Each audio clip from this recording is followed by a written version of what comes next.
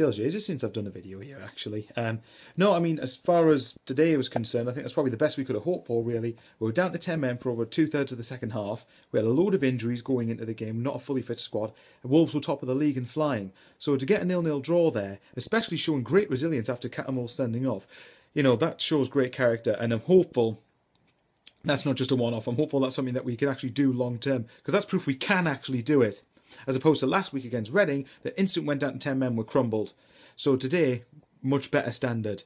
Catamol, I would say that I think the first one I didn't think was a yellow card. I think that's purely refs booking him on reputation. I'm getting quite sick of that now, but he has been very poor this season. He does deserve to be dropped, to be fair. And the second one, yeah, he's stupid when he's just been booked. Typical Catamol, I suppose, or what he used to be like anyway. As for today, I mean, Bolton, Burton and Birmingham lost, I think, is it? Yeah, those three got beat. Pretty decent day down the bottom end of the Championship. We've now got a few vital games coming up. Fulham is a huge one. Birmingham is the biggest probably of the lot.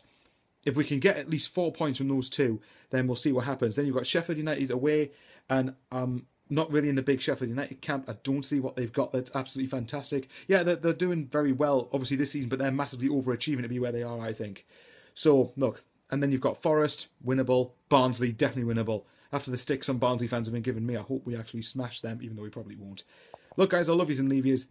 Good result today. Very happy. Just build on that. And next week, can we please end the home hoodoo? It's about time. Because if we don't beat Fulham, we've gone over a whole calendar year without winning at home. Come on, lads. See yous later.